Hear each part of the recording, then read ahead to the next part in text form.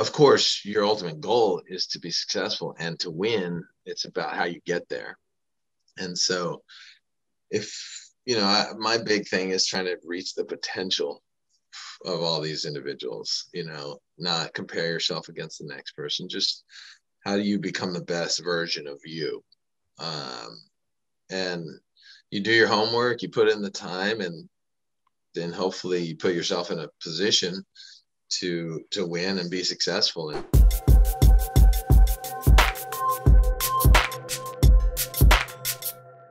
All right, I'm here with the one and only Dain Blanton for episode number 2 of Dain being on my podcast. Dain, thanks so much for being here.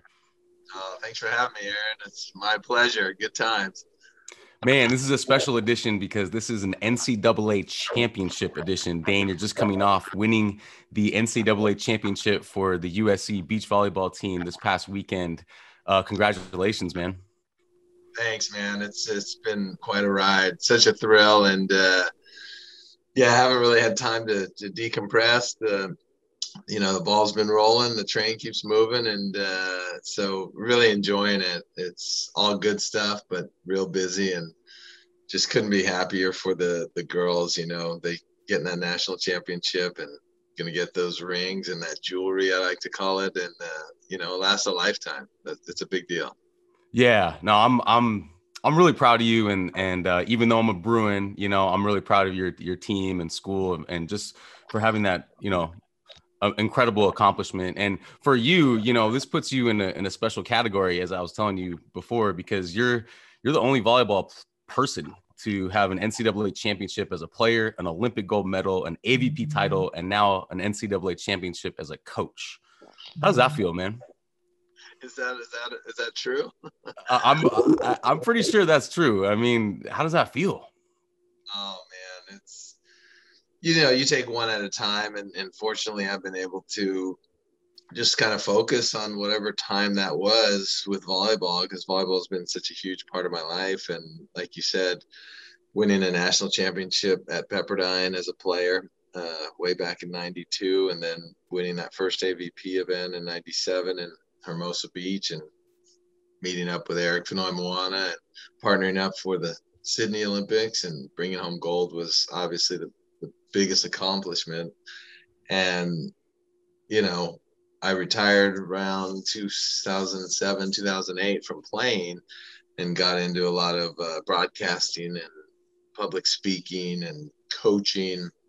But to switch over to coach and to be successful is, it's hard. It doesn't always translate, right? Good players can win championships, but sometimes it's difficult being a coach. And so I tried to learn as much as I could. A lot of people don't realize that I volunteer my time for 4 years as a volunteer assistant at this program at USC under Anna Collier. And then I stepped away in 2019 to do more broadcasting.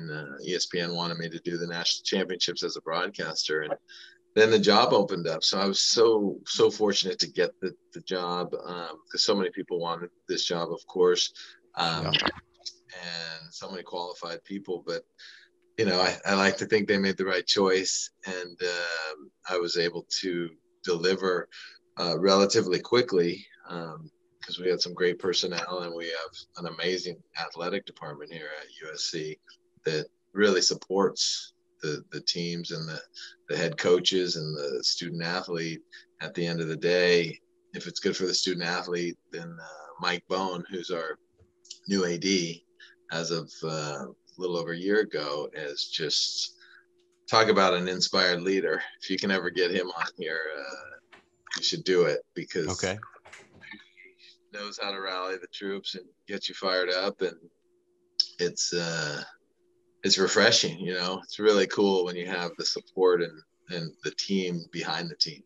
Yeah, absolutely. I mean, I want to talk about volunteering for a second before we get into the winning part of this conversation, because I was a volunteer assistant the year in 2011 for UCLA under Mike Seeley, and experienced winning a championship. But that year, that was a tough year for me personally. Volunteering is, a lot of people don't understand, like, you're volunteering your time and your energy and, you know, people are going to remember you for what you have behind you, the championship there and those accolades I just described. But talk about for a second volunteering. I mean, you, for 4 years, you know, you're like I said, volunteering your time, your energy, your effort, your experience, your skill sets. Talk about that for a second leading up to this.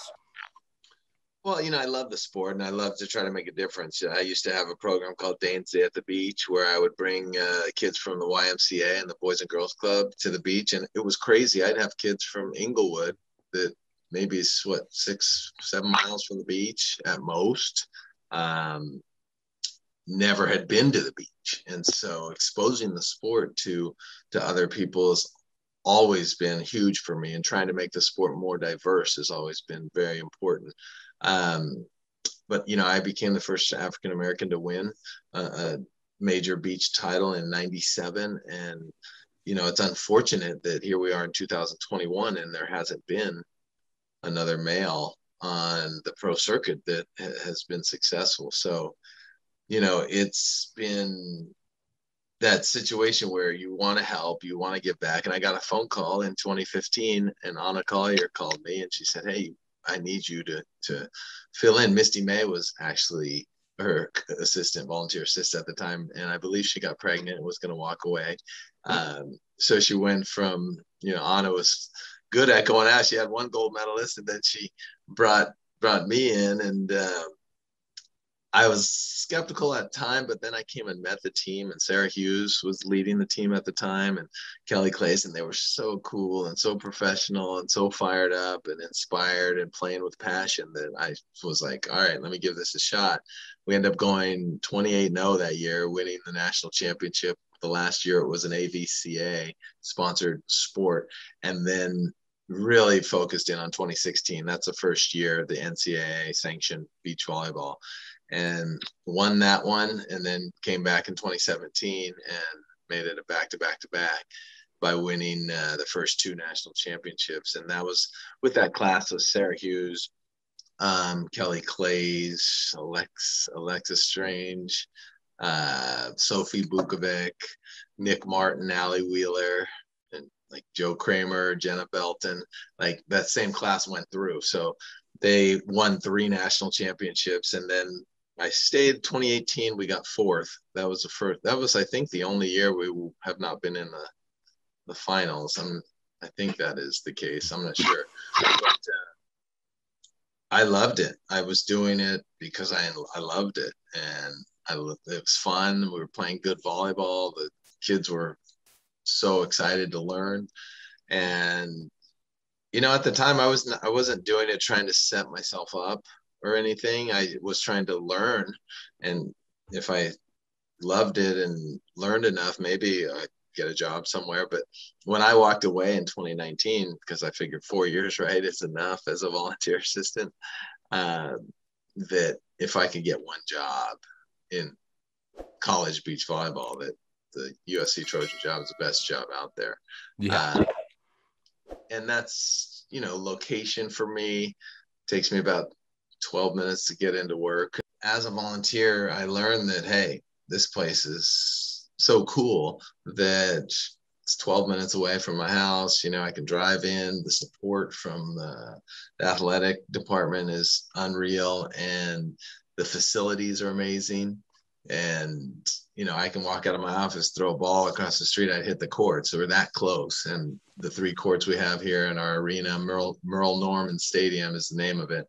And it's great. I thought this was the coolest place. So when Anna Collier ended up retiring, I was like, I got to get in on that, you know, and put my name in the hat. And fortunately, things went my way. They took a chance on me. I had not been a head coach, and I think at the time they were looking for that, so I couldn't change that, right? I hadn't been the head coach, so they took, you know, I guess a little bit of a risk, you know, but it's so nice to have been able to win already, and the group of girls that we have just did everything they could do, and we're in the end just really playing so hard for one another. It was really inspiring to watch. Yeah. Yeah. Well, I'm inspired by your resume and what you've been able to do, and even winning as a volunteer. I got to add that to your resume too. But I want to get into, this past weekend because we're fresh off a championship here. So, Dain, how does it feel to win an NCAA championship, especially after the pandemic? Oh man, do we get lucky, right? In terms of just completing the year, there's so many obstacles, and we ask so much of the players. You got to test 2 and 3 times a week. You got to have screening to come in every day. You go through these checks and temperature checks, and you're trying to do the right thing. And so many people doing the right thing still were getting COVID. So I can't emphasize enough how I was so thankful. Friday night of the national championships was the last time that we tested. And, you just hope that no athlete on your team or another team gets COVID, and then their team might be ineligible to play. And Right. it just would put a damper on the whole situation, right? Right. Imagine if we were eliminated on Friday after waiting, being in the winners bracket, all of a sudden the whole team's out. Or if UCLA, they lost it. And so it wouldn't be as sweet if the whole field wasn't there.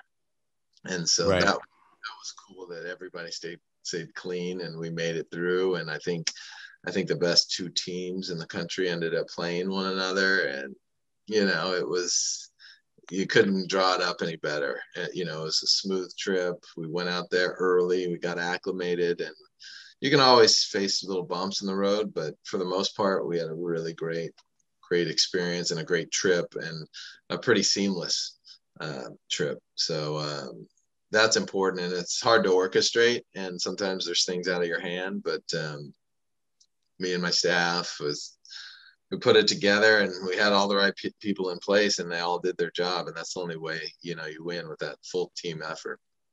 Absolutely. Well, you mentioned staff. What were some of the keys to your team's success? If you want to talk about your staff a little bit, that'd be great.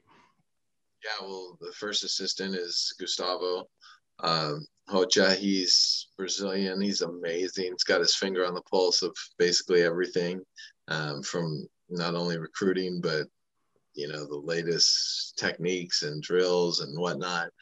And we just get along so well. It's so funny. I remember us talking about if one day we could coach together and run a program together when he was an assistant, because he was a full-time assistant when I was a volunteer assistant in 2018. So we had that overlap.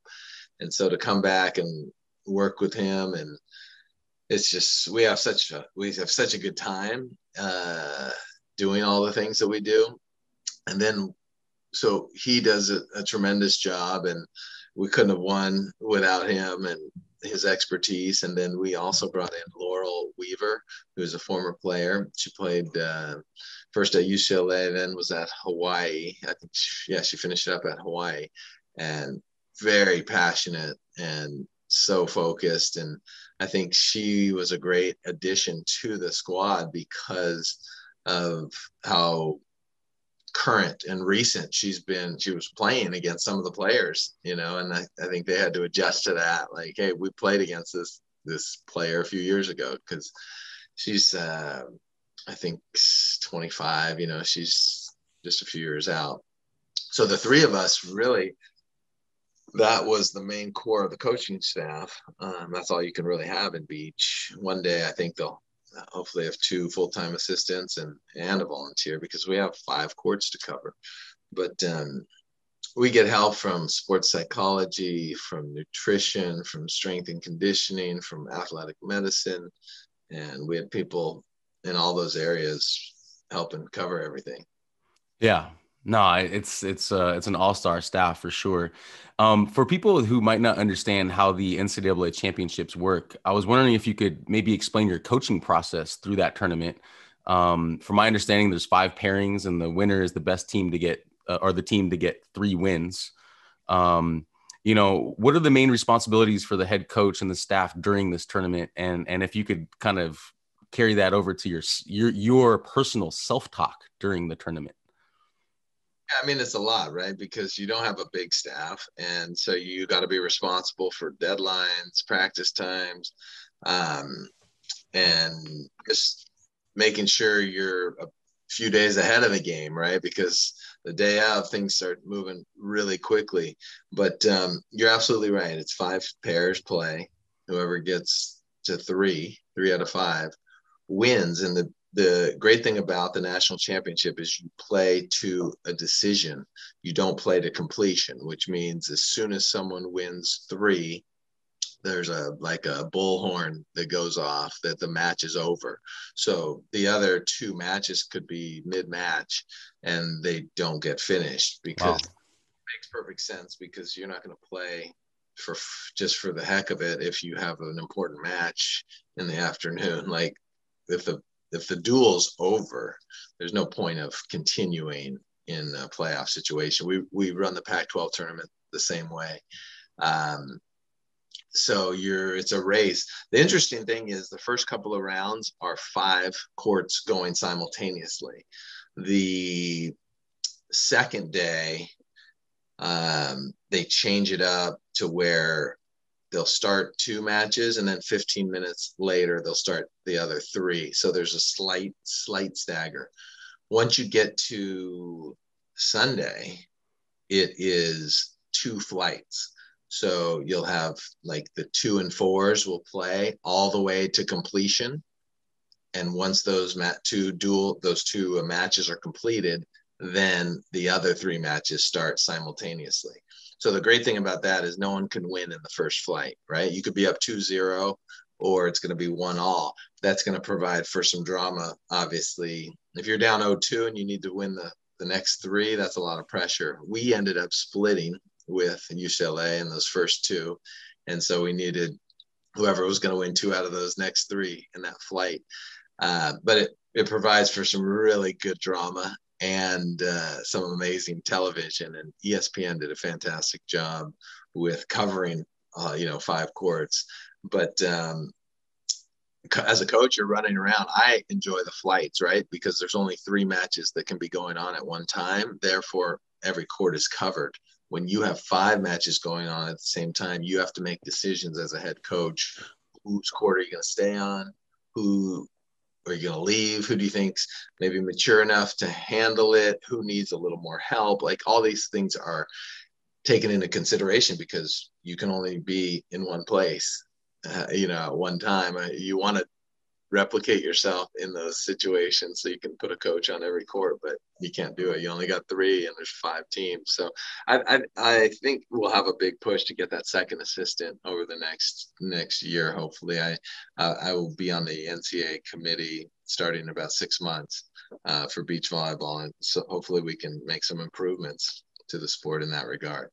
Cool. And how about the pairings? And my question about the pairings is, I'm assuming that you, the head coach, creates the pairings, but can you shift pairings from tournament to tournament? For example, the Pac-12 where UCLA won it, did you shift your pairings to have a different pairing matchup in the NCAAs? Yeah, great question. The way it usually works, and try to follow if you can, in the regular season, you put your pairings out there, right? Someone's at the 1, 2, 3, 4. Once you start someone in the lineup of those top 5 positions, they are kind of locked in, right? So they are a permanent, they're like a player. They're not a reserve anymore. Someone who hasn't played is considered a reserve. So say I start you, Aaron, at the number 2 spot. You play at the 2s. You play great. I want to move you up. I can move you up 1 spot or down 1 spot for the next duel. No more than that, right? So if you're at a 2, I cannot take you down to 4. You can either okay. or 1 or stay the same. You can't move more than 1 spot. So if I want to get you, if I'm like, oh, wow, I started the season and I thought Aaron was a 2 and I need to get you down to 5, right? Like it's going to take me three duels to get you there. Does that make sense? Yeah. So that being the case, you can switch every time. If you're in a tournament, like prior to the Pac-12 championship, you have to submit a lineup and that is your lineup for the tournament. So you can't game it to match up against one opponent. You know, you have to play that all the way through. So we did the Pac-12s, then there's an opportunity to change your lineup for the national championship. And there's a submission process. There's actually a window where you can challenge other teams' lineups as well and say, hey, we don't think that's accurate. I think you have, the player you have at 5 should be a 2, like what are we doing here? And usually you have a track record of the season when you get to the national championships. I don't believe there's any challenges this year. I know we weren't involved in any, but in years prior, I had seen some challenges. And like, let's give an example, like Sarah Hughes, right? Was always a great player. She was a 1. Like if you try to slide her to 2, there'd be a problem with that. Got it. Yeah. Someone would say, hey, she's always been at 1. Why, there would be a discussion about it and protocol, which is great because you want to get a fair lineup. You want to get your 1 through 5. Like you want your 1s at 1. If you are putting your best players at 2 and 3, it's kind of disingenuous, and other coaches are able to call it out. So we kept it pretty consistent. We did have a lineup change mid-season, and I think a few teams changed up their lineup to kind of hone in on what it was. But if it's not anything crazy, then usually it's not going to get challenged. But if it's like, hey, that's your best player and you got them at 3, like we need to have discussion. So that's kind of how it works. I hope that makes sense. But those postseason tournaments are important because when you lock the lineup, it's locked for the tournament. You can't, whereas during the season, you can jump from duel to duel. No, I really appreciate that breakdown. That's helpful because a lot of people, including myself, we don't understand, I wasn't aware of that. So it's cool to hear that side of the coaching part of this. I want to ask you about pressure. Did you and your team feel pressured to win and like carry that on to expectations? Like, how do you manage expectations in a tournament like this? Well, I think I always put pressure on myself. I think that's how I've been able to accomplish things. You put yourself in, what people say is pressure is a privilege. You've probably heard that. Yeah. In that position to where there is pressure and there are nerves and there is adrenaline and there are expectations. But the big, the thing I focus on is the process more than, hey, I need to win. I need to win. Like, what does that mean? And where does that get you? It doesn't get you anywhere other than making you more nervous. So when I say that, the process, you fall back on your training. Like, oh, I'm not passing well. Okay, so I need to do X, Y, and Z to pass well. What's my next play? Am I focused on the next play? Am I present? Am I looking at the scoreboard all day, or am I thinking of what am I going to do the next play? Because looking at the scoreboard, thinking about the outcome, I believe is somewhat of a dead end. Right. Philosophy. But a lot of coaches are like that. Hey, we got to win, and here's our goal, and we got to win. And you're like, well, what does that mean? But of course, your ultimate goal is to be successful and to win. It's about how you get there. And so my big thing is trying to reach the potential of all these individuals, not compare yourself against the next person. Just how do you become the best version of you? And you do your homework, you put in the time, and then hopefully you put yourself in a position to win and be successful. And that's what we did all year. And so did we have expectations to win? Absolutely. Were there pressures to win? Sure. I mean, at the end of the day, you can talk around it all day, but you're playing to win a title and to get better and to win the right way and with class and character. And hopefully with these individuals, they'll go on not only to represent USC in a positive light, but they'll have the tools, you know what I mean, to navigate the real world. Because you want someone to get out of here with a great degree, to be mature and represent well, and the frosting on the cake is to have a national championship and to get that jewelry, because that lasts a lifetime. Yeah, absolutely. Let's stay on winning for a little bit more, because winning is it's kind of a choice. It's a mindset, and like you said, like it takes a focus, right? That only winners really have that focus, I feel like. And I just want to hear a little bit more about winning as a team, as a program. Um, Winning is all about coming together at the right time. How do you facilitate a culture during the tournament to allow everyone to buy into that? Well, it starts with every day, the simple things at practice, like how, are you bringing effort? Are you bringing enthusiasm? Are you bringing the right attitude to practice? Are you competing? Why are you competing? Are you competing for yourself? Are you competing for your partner? Um, all those things I try to interject into our culture of, this is a family. We got your back. Are you sacrificing what you need to? Because, at the end of the day, Aaron, everybody will tell you they want to win. Right. But like, once you figure out what the costs are of winning, that's when you truly figure out if someone is dedicated enough to pay the price to win. And at the end of the day, that's the only thing that matters. Everyone wants to win, but are you going to pay the price? And some don't figure out what the cost is. So my vision is to present that cost. Here's the cost. This is what it's going to cost you as an athlete. Like, you're already here, you're a student athlete. It's going to be tough doing school and playing 4 hours a day, like strength and conditioning practice. It all adds up. And what are those costs? And then, why are you playing? Are you, what's the bond to your person to your right and left? Because if you have a bunch of individuals out there, it's usually not going to work. You got to bring them together, and they can't just be, playing. Because as a coach and a player, you walk that fine line of, because you're not on the court, you don't get to do it. So you got to be careful that you're not out there like tense and want it more than the athlete. The athlete has to drive the bus. Once you give them the tools, it's got to be their team, and the dream for a coach is having a player who is an extension of the coach and has that basically philosophy, that extension. And I think that's what like a Phil Jackson had, right? Not only with Jordan, but then with Kobe, right? You just saw him able to take a step back, manage personalities, because he had so much talent.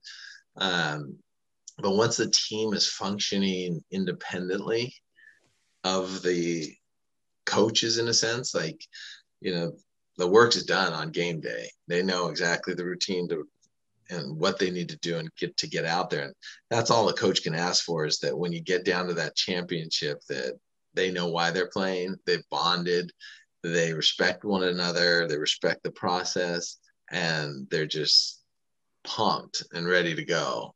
And I think we achieved that level, that the players made a decision that they were not going to be denied. And you could just see it in the eyes. If you go back and watch the tapes, they were pretty they expected to win,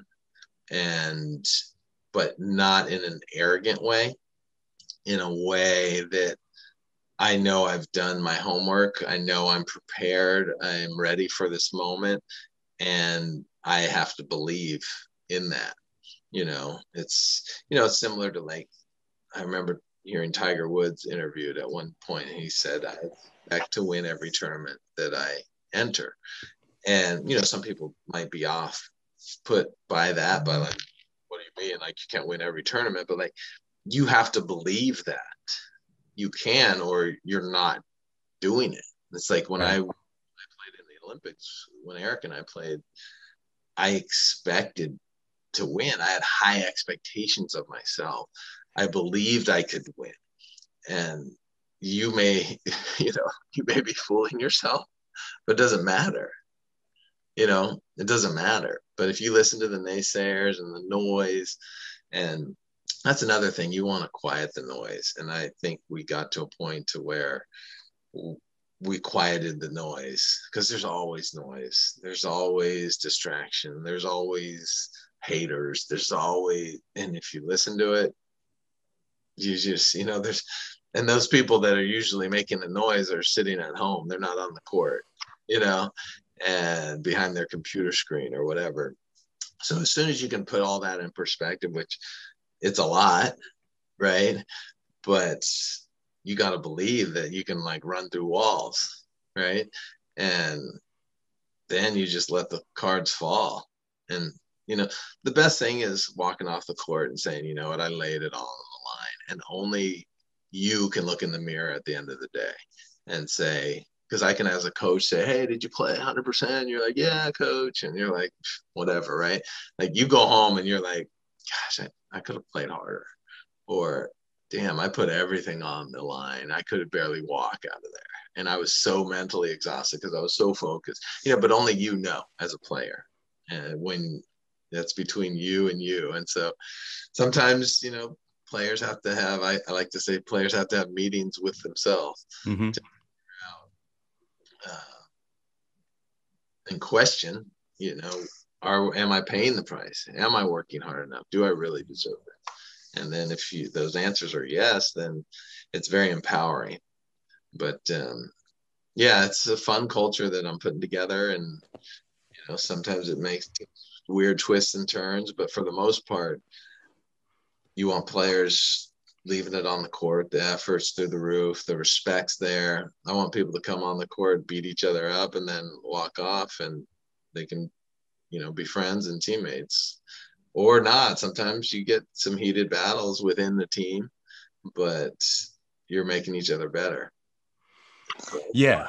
I mean, making each other better is what it's all about. And I just want you to build on that, because a lot of people talk about winning. You're either winning or you're learning. I'm sure you've heard that before, but I don't know. I think I would kind of challenge that. I think you're always learning. Even when you're winning, you're learning. And to me, winning, my opinion is that, winning also takes a commitment to your own personal growth. So how did you personally grow through this run, and include your staff and your players on that too? I think the biggest thing is the validation, right? Like you never know. Like, of course, everyone looked at me and they're like, oh, he's a new coach, right? So he hasn't figured it out, or you need that experience. And that's true. You need experience and whatnot. But when you come in with a philosophy and you come in with an focus on the culture, and you have the talent and it works, that's validating, right? You're like, sure, I could get better, and I will get better. Sure, I could tweak this and that. But guess what? The way I did it worked, right? Like that's undeniable, right? And it worked. You could sit back and critique it all day, and I could make it work way better, but that's cool, and it gives you confidence. It's almost like you go and play a game, right? And you beat someone. You're like, wow, I didn't know, I could beat. Now I know. And that gives you confidence.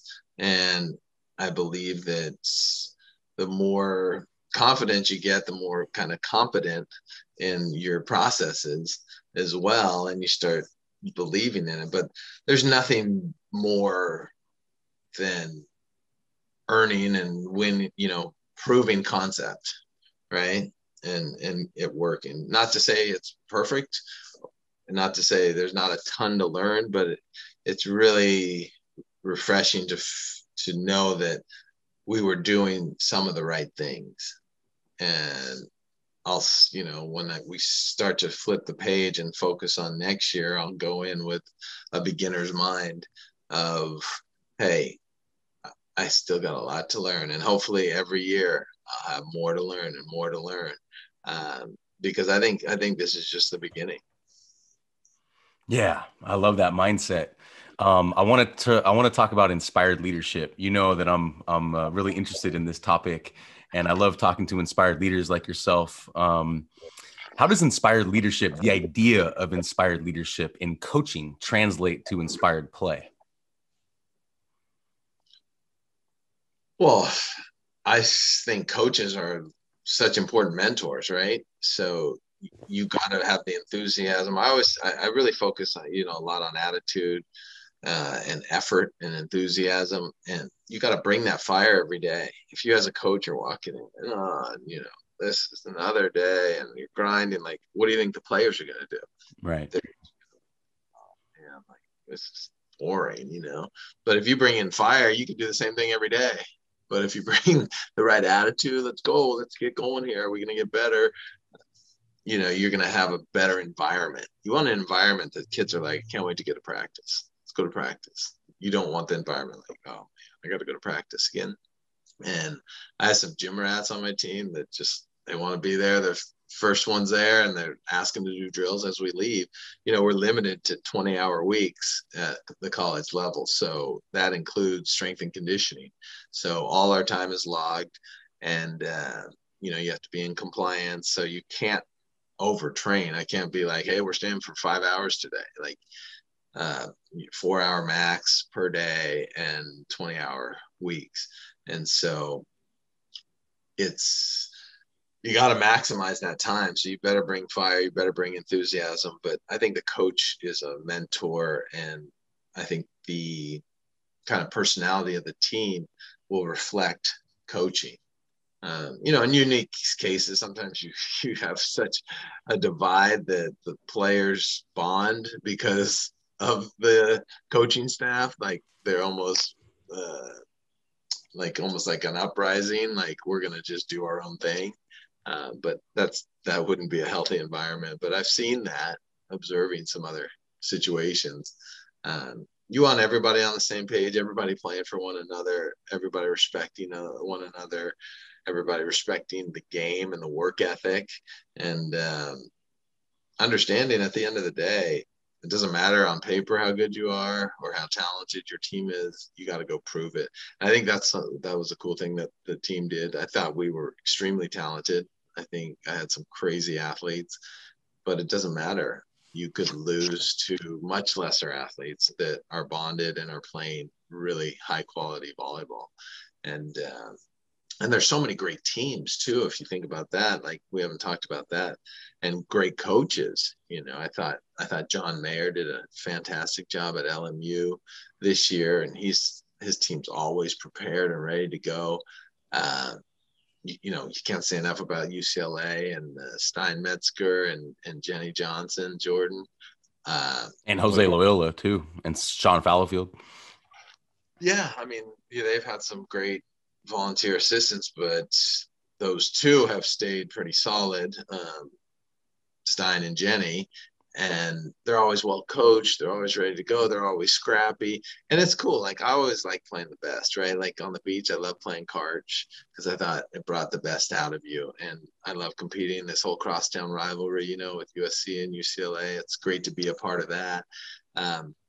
But there's respect there as well. Like me and Stein have been competing since I was at Pepperdine at UCLA, and we were on the same Olympic team in 2004 on different pairs, but we're at the same thing. And Jenny Johnson, she was on the Olympic team when I was there in 2000.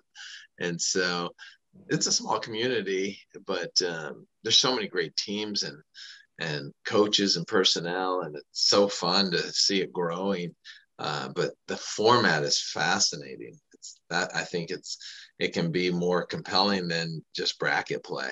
Where you're advancing just the pairs, it means so much. And the cool thing is the 5 pair is just as important as the 1 pair. And I always tell the kids, like, listen, you win a national championship, no one's going to ask you where you played. Mm-hmm. It's not like, oh, you played at the 4. Oh, so it's not that important, or you played it, because everyone wants to play higher and play the best, but we have a pretty deep team. So sometimes you have players that could be playing at 2 or 3 on one program, that might be at 4 or 5, because there's a lot of great athletes here. But the whole thing is so fun. I just hope we can keep growing it, and that we can have, a few hundred teams, and keep the funding going, and maybe get to the point where we have 2 assistant coaches instead of 1. And I think the sky's the limit for it. It's just so fun. And I've been so fortunate with beach volleyball, or volleyball in general, because I've been able to be a part of it in so many different facets, being a player, being a broadcaster, being a coach. Yeah. And so it's a blast. I'm really so happy we're able to pull this off in this challenging time.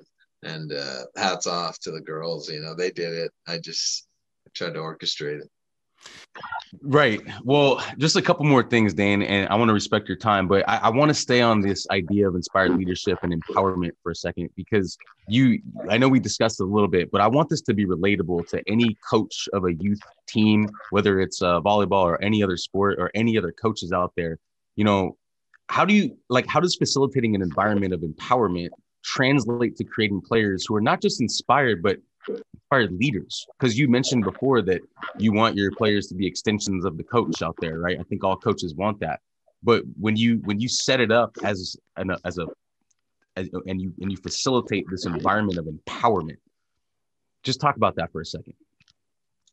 Well, because a lot of coaches are really hands-on, right? So they're almost micromanaging their players. Yeah. It's like parenting. I'm a new parent. I have a 3-year-old.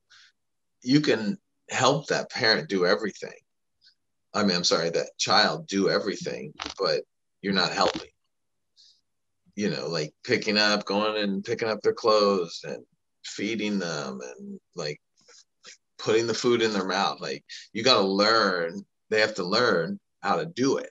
So same with a player. I could tell a player all day, but until they get it, until you empower them, like, hey, this is your show. Hey, you're in control here. You have a say here. You can make a difference here. And sometimes it's little things like, hey, you know what uniforms you guys want to wear today? Oh, hey, you want to do this? You want to do this drill today? Or, oh, what do you want to do? What time you guys want to go to the airport tomorrow? Like, when they start to understand, like, oh, I'm not being told to do everything. Like, I am empowered. Like, that's where that leadership on my end, I give them the keys to, hey, you can make some of the decisions. You're part of this deal. Because when you're told what to do and when everything's done for you, you're like, whatever. But when you have to make decisions, you feel like, hey, this is my deal. I am controlling this. I am, an agent of change for my environment. And once that clicks, it's kind of a whole different ballgame. Like, hey, I own this. Like, and it's more important to me, because I'm not just listening to commands. I'm actually making the decisions.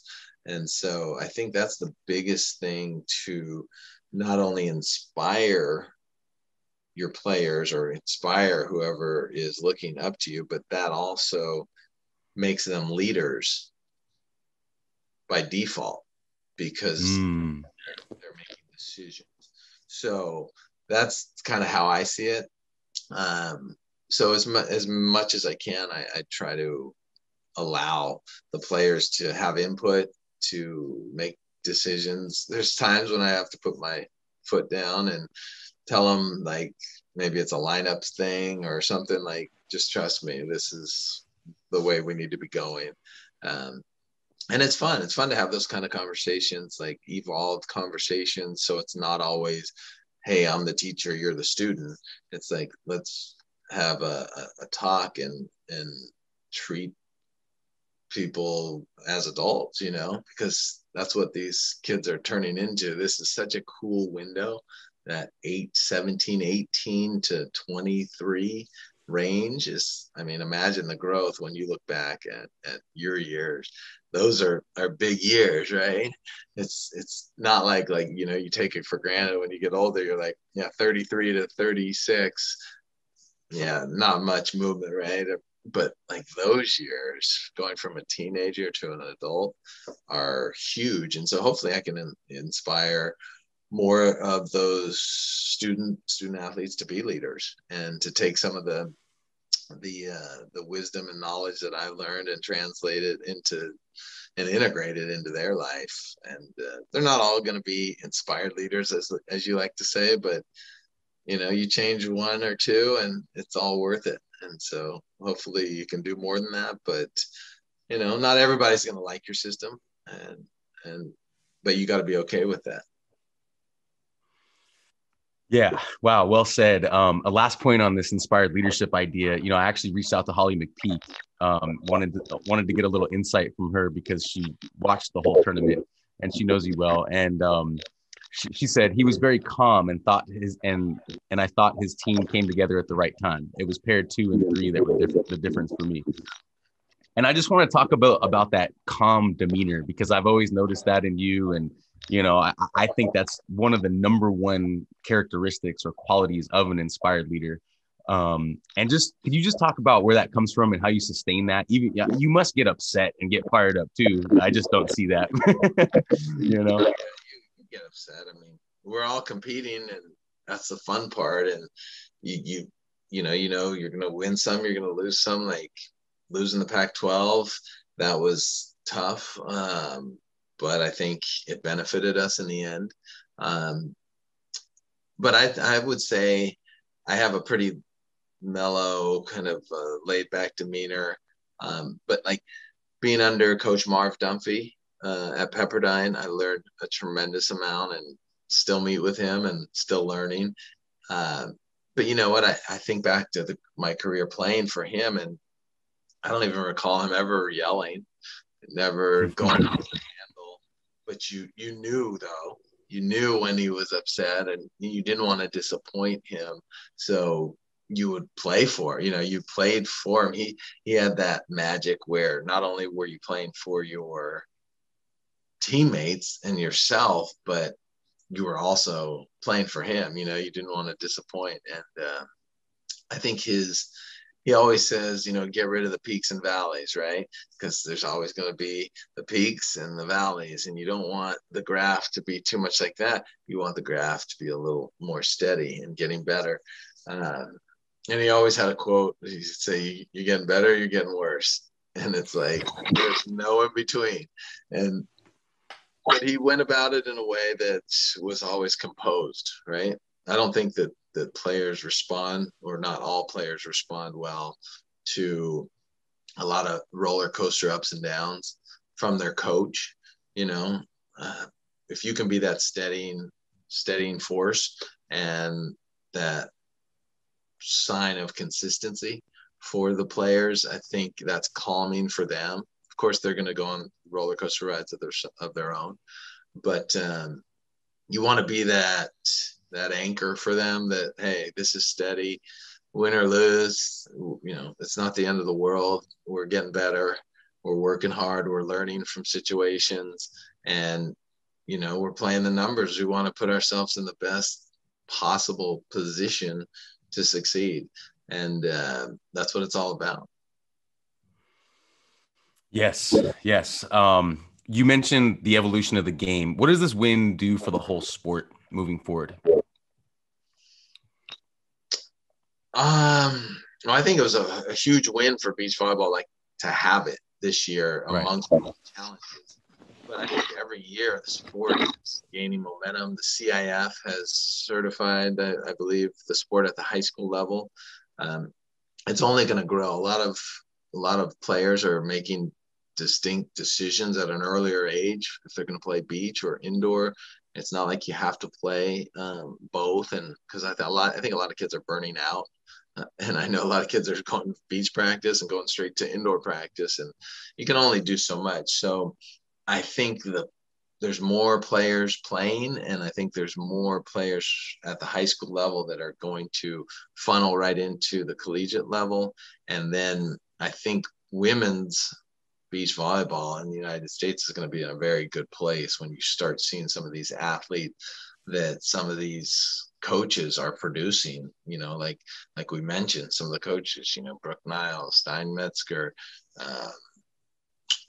Russell Brock over at LSU. They're getting good coaching, they're getting a good foundation, and so that's going to translate. That was a big thing for me, is going to college and playing for Marv. Even though it was on an indoor level, I tried to learn how to win, and his philosophy, because he was coming back from winning the '88 Olympics as the head coach of the indoor team. So it's almost like I learned on the indoor game from a coach and have translated that, to the beach game, because mental toughness is mental toughness. Doesn't matter the environment. But the sport's in a great place, and there's schools picking up the sport constantly. And like I said, it'd be awesome if we ever got to the point, like, to have the same or close to number of like indoor schools, because indoor women's volleyball at the collegiate level is a big deal, and there's over 300 D1 schools. And so be awesome to get to that level one day. But it's moving the needle. I think that ESPN put on a crazy show, and I think the distribution of being on ESPN is massive, because any sports fan flicks the channels and they get to see it. So I think we probably gained a lot of new fans, and I think it being UCLA USC rivalry doesn't hurt it. But it'll grow, it'll keep growing, and other teams are going to be knocking at the door. And I think in a few years, the Gulf Shores is hosted forever, but I think they're going to move it to Southern California in like 2025. So they'll start moving the national championship around, and that'll give different exposure. But it's in good hands right now, and I think everybody's moving it in the right direction to make it as successful as possible. Yeah, great. Dain, thank you so much for coming on today and sharing some of this experience that you had, and congratulations for winning the title. And I'm just really proud of you, as a coach, as a friend, as a mentor. You're a class act, man. I really appreciate you. Oh, thanks, Aaron. I love being on your show. I'll do it anytime. And hopefully we can keep making a difference and creating those next inspired leaders. But I think it starts with the youth, and it's cool to be able to interact with some of these student athletes that go on to do some great things. So you're doing some good work yourself, and let's continue to move the needle. Absolutely. Well, thank you very much, and appreciate you coming on today, and we'll talk soon. All right. Appreciate it. Thanks, Dain. This episode is brought to you by DAF Global. If you're looking to start a podcast, or you have a podcast and you're looking for editing services, hit up my guys, Oliver and Garrett at DAF Global.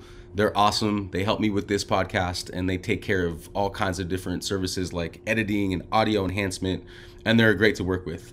They're also offering a 10% discount to all Within the Game listeners. So hit my guys up at DAF Global on Instagram, and also on their website, www.dafglobal.co.uk.